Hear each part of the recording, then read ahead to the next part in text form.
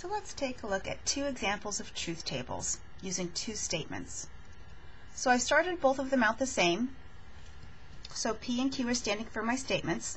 So P, I go true, true, false, false, and then Q I alternate, true, false, true, false. If you've ever done a tree diagram or written out the possible combinations of heads and tails, it looks very similar. So I've taken care of all the different possibilities when you have the systematic way of writing it. So now let's go ahead and look at the other pieces I need. I need to compare one of the things with, I need to compare P with the not Q. So first I have to figure out what not Q is. So I need a column for that. So not Q just takes whatever truth value Q currently has, that's tough to say, and changes it. So if it's true, then it becomes false. If it's false, it becomes true. So the alternating pattern just flops. And now that's it. I'm ready to combine these guys here with the P or not Q.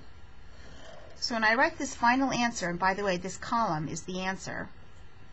So that's your answer column. I'm looking at the P column and the not Q column. And it's or, right? The V is or. If either one is true, then my answer is true. So if, right, P is true in this case, so it doesn't really matter what not Q is, because I get my true from the first, because it's or. Okay, next row I have true or true. Oh, that's obviously true. False or false. Okay, neither of those is true, so my answer is false. And then that last one, false or true. I have one true, so that works with or. So I'm done. Okay, let's look at that next example. Again, just P's and Q's. So I wrote it out the same way, true, true, false, false, true, false, true, false.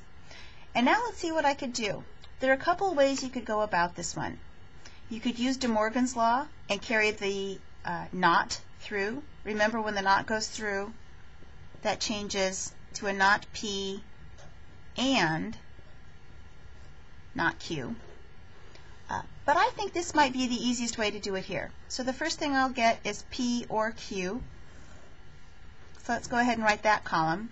Remember, if either one is true, then P or Q is true. So I'll go true, true, true, false. And then the last thing, I have the not. So I'll just go through that column I wrote and change all the trues to falses and all the falses to trues. So false, false, false, true. And again, that last column is the answer. In case you're wondering, absolutely. If you did a truth table using that not P and not Q, you have to get the exact same answer. Verify that for yourself, though.